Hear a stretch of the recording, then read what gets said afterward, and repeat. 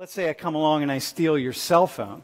It's like, oh, well, whatever. You just lost your cell phone. So now so I have her cell phone. It's mine now. And you say, well, that's not fair. Well, neither is any of this fair.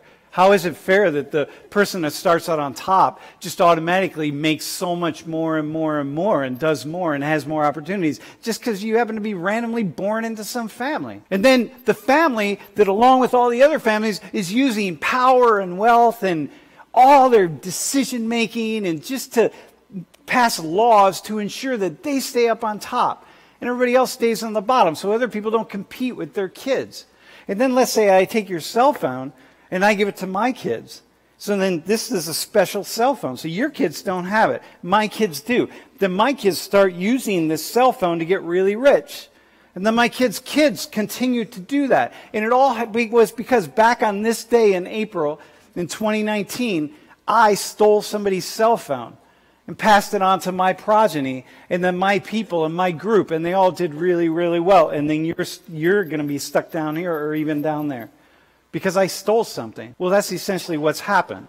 Stolen land from Native Americans. Stolen labor from Black Americans. Have you ever sat back? Have anybody in here ever sat back and thought about how wealthy the United States is because of that period of time called slavery that got free labor from people, from a massive, really large population of people? And how that just continues? What are we supposed to do? Right? You got to have some kind of opinion on it. So we're going to walk around with a few microphones. Let's go. What do you do? What are the solutions? Proper tax collection. What would that mean? So what do you mean? Say more. So according to a study from IRS, in America, there's about $125 billion that are not collected from the businesses. So you would say, we have to do a better job of collecting more taxes from really wealthy people. Yeah. Who you think are not paying their fair share? It would help to distribute the wealth throughout the country, I think. Okay, it would help distribute the wealth. All right, but wealthy people are the ones that are making the decisions, so they also don't like that. Because why don't they like it? Because they're getting their money taken away.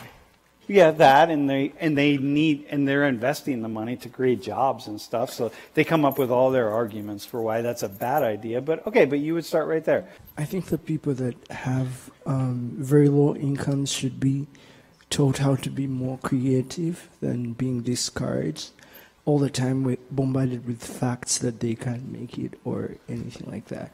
They should just be taught to be more creative and try to get out of the situations. Okay, so you're saying people should what we really need to do is just tell people, hey, just be more creative in how you get out of situations, right? So you're saying just continue to empower people at the bottom. That's all you can do. So what about when people up here just keep putting walls up to people at the bottom, right? Like, for example, immigrants coming to the United States right now. So, I've spent a lot of time in Latin America in communities that have been decimated by poverty. And people come to the United States. And I remember when you are a parent and talking, I remember the first time I watched a person die were this couple I was with a priest in Ecuador, and they brought their child to the priest, just hoping that beyond hope that he could do something. And the child died right in their arms as we're standing there. I'm like, oh my God. And so what he did was say last rites. And then shortly after that, the guy left for the United States because he didn't want his other children to die. So he's encouraged at some level, hey, go do that. Go make that happen. And yet now here we are up here in all of our wisdom, we can't let all these people come in. And every single one of us would be that same person. And if we knew that person, we'd be like, wow, oh my God, I can't believe that. If that was my child, I'd do anything I had to do. But yet we're closing walls up. So we can be creative. Hey, man, swim around the wall. They build a wall, swim around it, or get more education, or do this or do that. And maybe that's the only thing we can do. So probably policies that reduce individual debt, like Medicare for all and universal public higher education. Okay, so that's more of a socialist idea, right? So what you do is you're saying take tax money that we all contribute. Everyone in this class pays a tax, right? And so you take some of that money. We're all pay a little bit, right? Like, so let's say our tuition dollars is like a tax. Let's say we all pay the same amount. And then what we do is we take some of those tuition dollars and give it to the poorest among us who really struggle the most to, pay for health care or pay for anything that they need. And then give it to them to ensure that they have sort of a basic level of the ability to study, let's say, right? All right, me personally, I would lower corporate income taxes and taxes on the wealthy. So wait, hang on. You would lower corporate income taxes. And taxes on the wealthy. And taxes on the wealthy? Yes. And then what would you do with the money? I mean, well, you would lower the taxes. So, yeah. So okay. You got to think about it. The wealthy people are the people who are making the jobs.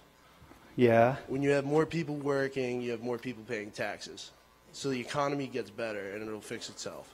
So you're saying one of a basic conservative idea is put more money in the hands of rich people, money that they can actually invest and build jobs and so on and so forth, right? Yes. That's the way to do it. And then the issue is they're going to create more jobs, but what we're seeing here, let me just throw in a yes but idea into that, okay? So look, this is actually getting more and more unequal. So we are putting more money in the hands of rich people. We have been doing that for the past 40 years.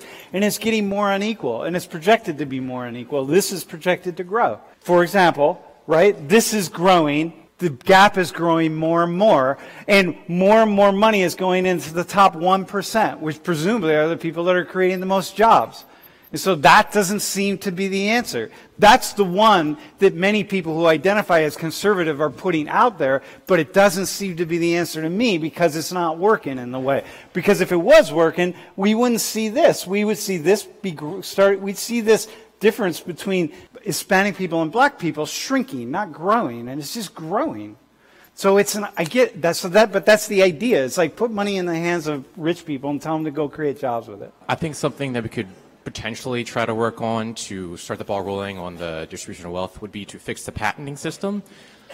Fix the what? The patenting system. The patent system. Yeah, I didn't realize this until like a year ago that it's like really broken. It costs about, on average, like $20,000 just in legal fees to get your patent on whatever it is. And then it costs even more money to stop infringements. So your idea is if people who had cool ideas, people who are down here at the bottom, who nonetheless have cool ideas and are like, hey man, I could like move forward with this cool idea and I could probably get not only myself in a better situation, but people around me, and oh my God, I could create jobs too, as an example, right? Yeah. But it costs too much money, so therefore, all right, I'm not going to do that. Yeah, and even if you do get it in there, like your patent, like small and medium companies can't really access that because only the big companies can really afford to go after that and secure that patent from other people using it, like making counterfeits and stuff like that. Yeah. So it wouldn't necessarily fix everything, but it could get the ball rolling a little bit. All right. Okay. All right. That's fair. I personally would advocate for radical international socialist armed revolution, but all right. I'm definitely a break out the guillotines kind of girl. Dude, right there. Yeah. Dude, it's the only thing. But the problem is when you have armed revolution and you have violence, you're going to lead to more violence. Yes, which is why, I don't know, some people would say that's more of like an incrementalist approach, which I'm not going to lie, on the socialist spectrum, I do lean more towards incrementalism. Yeah. I feel like that's sort of like a last resort, but like we're headed that way if things don't change. Yeah, well. So it's really in these rich people's best interest if they want to keep their heads attached to their bodies in order listen, I used to use an article in this class called, when the guy made the argument that they're going to be coming for us with their pitchforks. Oh, yeah. He was a guy from the 1%, talking to other people in the 1%, and saying they're going to come at us with their pitchforks, y'all. We might as well do something. And there's now. also this misconception that I heard from, where's the conservative guy? Where are you? There you are, in your headphones. Yeah, you right there. See? No, but he just was saying what Yeah, the but like conservative argument was. I know, but there's a misconception within that conservative argument that the rich people and the people on top, the capitalist owner class, are the ones who create value. Yeah. And that's actually not true. Labor creates value. Before we had a capitalist system, before there was like a feudal system, there was like agricultural societies, slave societies. Yeah. Labor has always created value. It's just the economic system which determines how that value is distributed. So yeah, dude, you're wrong. That's bullshit. Yeah. Listen, dude, don't feel. Hang on. No, but that's not his idea, dude. So this isn't relating to religion, but kind of the concept of what we're talking about. Yep. And how the wealthy will always have the upper hand. But I think the question we're not asking is, I don't think anybody wants to live in poverty, but some people want to be just comfortable in their lives. They don't necessarily want to be a part of the upper class. Yep. So I think that's something else to be considered. Okay, cool. Someone might be poor, but they might work a little harder and become more comfortable in their lives, and they might be content with that, versus someone who might be even still poor, but want to be in the upper class and work even harder to get there. No, I got so I think you. that's something to consider. Yep. Okay, that's cool. Good point. Most people really aren't trying to be at the top. Most people realize they're never going to make it to the top. They just want to have a little bit more than what they have. Yeah, to build off of what you were saying, I really agree with that, because I think the problem right now is not that we have a bottom 20% and we have a top 20% and there's a big disparity. The problem is that the quality of life at the bottom 20% and the bottom 40% might be really bad. I think the reason for that is because we have a broken system. Whether you look at areas of justice or healthcare, it doesn't really matter. Education, it doesn't really matter. I mean, you can go to every sector and you'll find areas that are broken. And to truly fix those issues, I think you can, because we are in a capitalist system and we have a government, and the government is the people that are making the laws, it's at the policy level that is really where the change is going to happen. I asked, how are we going to radically change the system and find the solution, like a real solution, not like, we'll take a few poor people and tell them to go to school and study a little more, change their thinking. No, Leslie's the only one that has actually offered a solution that actually would be that. It's fucking revolution, man. That's the only thing that's going to make it happen. Otherwise, like when you have an idea that the top 1% are imposing this idea like, oh, give us all the money because we'll create the jobs. I'm like, dude, that's like, why don't you give me all your money? Why don't you give me all your weed? Got it? Those of you who got weed, why don't you give me all your weed and I'll just take care of it. Okay. You know what I mean? So I got it. I'll work on that. Like, so you'd be like, nah, dude, come on. You're like a pothead. You're going to smoke it all. Like, yeah, well, rich people are also going to take all your money and spend it. So it's like, it's just a question. So anyway, like, what do you do to fix the whole system? Right. Because she's the only one that actually gave an answer. So I think a potential solution would be, right now, I think voting is what we can do. That's the overall answer. But when we're voting, we have to know who we're voting for. Because right now, if you look at the justice system, right, we have a bunch of corrupt judges that maybe are racist. But when you're voting for judges you don't really look at who's getting voted in. Listen, on, dude. which judges I'm voting for? going to disagree with you on one thing. Okay. There are a few corrupt judges. The vast majority of judges are just like the vast majority of the police. They're following the script. They're following procedures. They're really thoughtful people doing what the procedures tell them to do. And then things happen. Right, and who makes the procedures? The government. And there's somebody in the government that's writing the procedures. So how do you break that down besides a violent revolution, which I'm not arguing for. I'm just making the argument that she's the only one that said anything that sounds like it could have a change. I'm going to take a little bit of a step back from the socialist ideology and say universal basic income. Universal basic income. Yep, and then people at the top adjusted for income how much you get per month. So if you're not making any money, you get the maximum amount. If you're making enough that you're living comfortably, you get nothing. For the distribution of wealth and the inequality there, something to think about is that if you make more than $35,000 a year, you're in the top 1% of earners in the world. So with that said, do the people in this class, most of us are slated to make more than $35,000 a year after they get out of college, do you want a radical redistribution of wealth? Because if it's redistributed, do you want your $2,500 a year? Or do you want to make a salary that's unequal, but it's going to give you the life that you want. Yeah, exactly. Dude, beautiful point. Because Christina and Taylor from the other day who were at the bottom are still rich by global standards. Absolutely. So, like, all right, where do we go from there? Hey, by the way, I'm also, dude, cool point. Thanks for that. Yes, ma'am. I just wanted to point out, like, yes, you could be in the top 1% in the whole world, but the cost of living in a different country is a lot less. So while you could have $35,000 here, you could be living in like a shanty town versus if you go somewhere else, you're going to be living in a really nice house. So you can't really compare apples to oranges like that. Okay, you can't, but at the same time, having just got back from Haiti, where it's still, the cost of a beer is $1 in Haiti. Yeah. It's $1 in the U.S. The cost of a cup of rice in Haiti is more expensive than a cup of rice in the U.S., right? So Haiti is the poorest country in the Western Hemisphere. You're right, essentially, and yet, for me to buy land in Haiti, for me, it's not that different from a lot of places in the United States, which is why people are so immensely poor, right? And so I just look at, first off, I calculate everything by how much a beer costs, because that's my standard of pricing around the world. And so, not that I drink a lot of beer, it's just my standard of pricing. So a cup of rice and a bottle of beer. And I'm like, damn, that's pretty serious. So those two things right there are $2.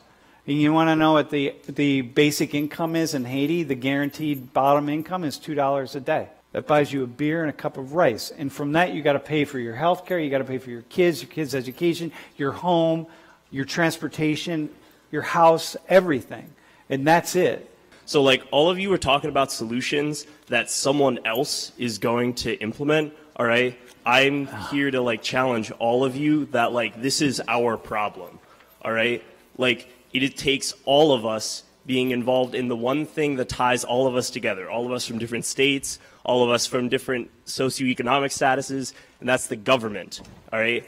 All I'm saying is that if for any one of these solutions to work, and there's been some good ones said today, we need to be involved in that process. Because right now, the most involved people in that process are the ones making the rules, and they are also the ones that are at that top 20%, top 1% of the income. Another thing that I would argue is that there's a lot of talk right now with like politics. That's the major thing, is that like this is only going to come from like politics, but there's no action.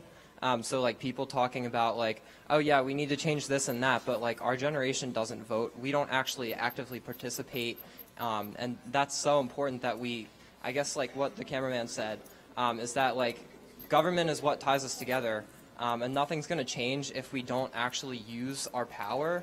Like white people, use your power to support the black and brown people around you. Or poor white people, by the way. Yeah, exactly. Anyone that's disadvantaged. Like, if you have privilege, use it to support the people around you. I agree with everybody here. Like, the main idea is, like, we got our main problem in order to get our solutions to fix our government, because we got to know who we are voting into office, because they make our decision. They run how our lives are. That sometimes, like, we're, like, off low-key, like, they make like rules and laws that not the everyday person know if you're not into politics.